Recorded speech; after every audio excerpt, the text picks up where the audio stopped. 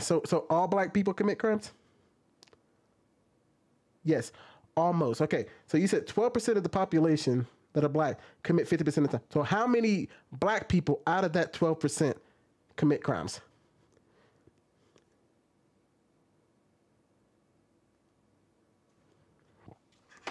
Come on, Ricky. You said yes, almost. So I mean, I would think you would have that number. About 99% probably. No, Ricky, you can't say probably. You gave numbers early. So what's the actual percentage? I know you got a computer at home. Come on, buddy. You got to do better than that. 99%? Now, that was a goofball answer. Now, if we're going to have an intellectual conversation, let's have a real conversation. How many black men are in jail out of the entire black population? Come on, Ricky. You can't say 99% now. That's just goofball. Because not even 99% of the population's in jail. Not even 80%. Not even 70%. So, I mean, come on now. Just waiting. Almost all of them. No, I need a specific number, Ricky. Come on, man. If you're gonna get in here, I can't argue with goofballs now. Come on now.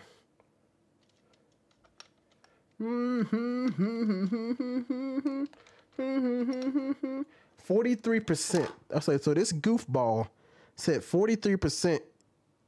Now 99% and 43%. That's a pretty big gap. So 43% of black men are in jail.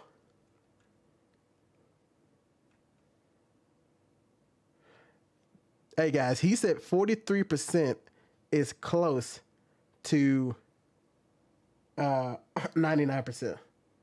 So the percent of black Americans in the general U.S., 13% of black people who are in jail, who are black, just black, 38%. No, I do not smoke marijuana. I smoke CBD. Get your head together, brother. It says 38%. That's 38% of all blacks. That's not even black men. So if I break that down into just black men, you think that number's going to get higher or lower?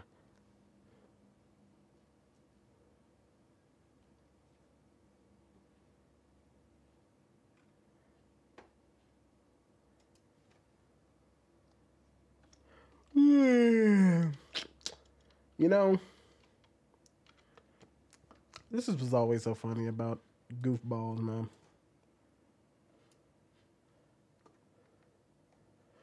Well, it's going to get higher because vloggers commit a lot of crimes.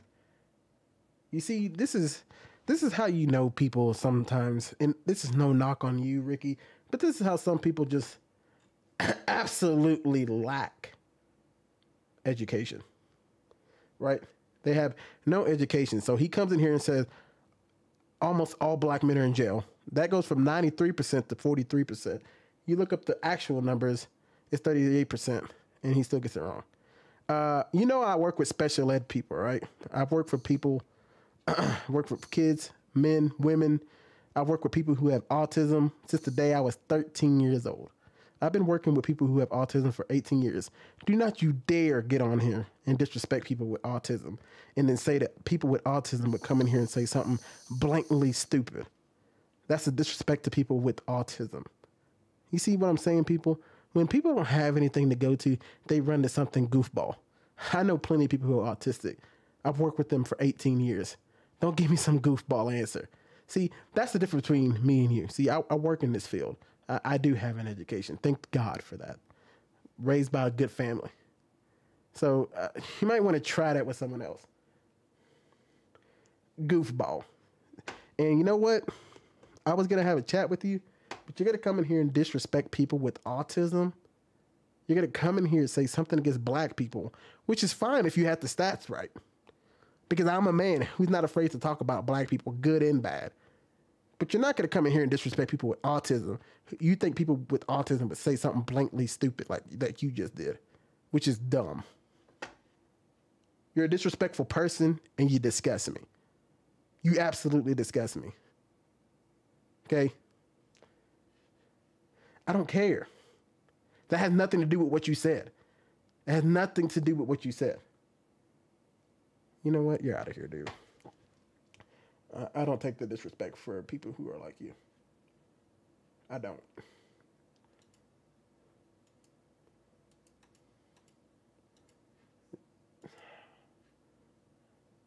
You're a chump. End of the day, chump. Now you think about what you said. No, you don't get no one more chance. You think this is a game? I don't do this game stuff. Come back in a week. You're banned for a week. Goodbye.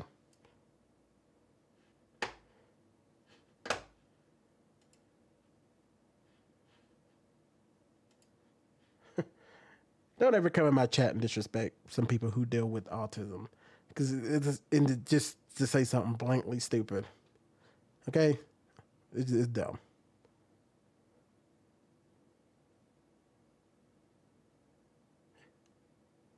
Goofball. Well, he's gone. Just wanted y'all to see YouTube, kind of how I do some kind of stuff over here. You know what I mean? People, here's the thing I want to tell you before I leave. Well, I'm not leaving the live stream, but I'm going to leave this YouTube video here in a second. Listen, if you ever want to become a streamer, and I'm not a big streamer, as you can see, I'm a nobody.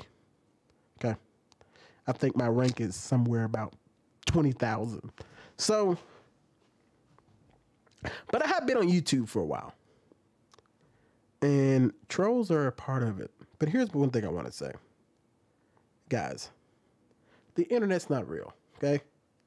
Some people are really doing real stuff out here, but out here on the real streets, people aren't like this. They're not going to walk up to you and ask stupid questions like that. They're not going to be in your face calling you fat, this, black, blah, blah, blah, blah, blah. You know, let's get to it.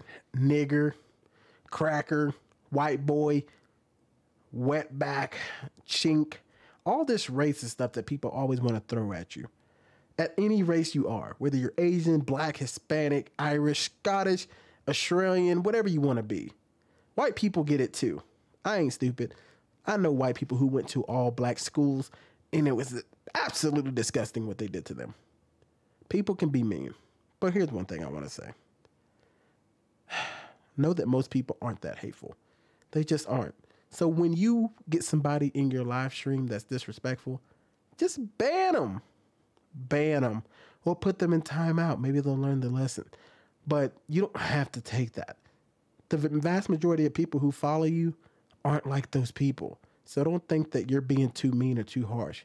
If it's messing with you and you feel like it was a disrespectful act, at the end of the day, you're using somebody else's platform. I'm using Kick and YouTube.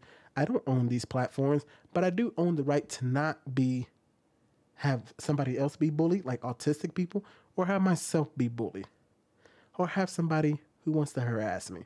You don't have to deal with that. I don't have to deal with that. Stand up for yourself. Okay? Like I said, people aren't really like this on the streets. Some people are hateful like this in real life. But I don't deal with a lot of them. And I want to say this. Last thing. I'm a black man. Okay? I grew up in an all-white town. One thing I will never do over here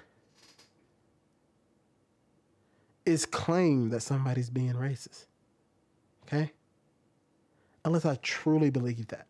But I truly believe in America where I can live in a beautiful home with my beautiful wife and my beautiful son who is no longer with us.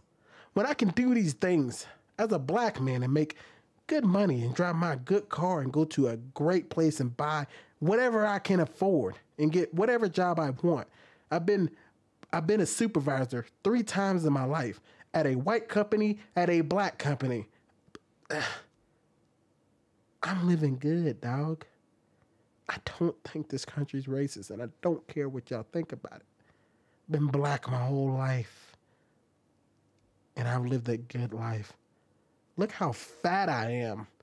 I've been eating good, brother. Come on now. I've been eating good, brother. I need to lose this weight, though. And I have been losing weight. Hey, lost 100 pounds. We got 100 pounds to go. But my point is, you want something in this world, you got to take it. Don't make excuses.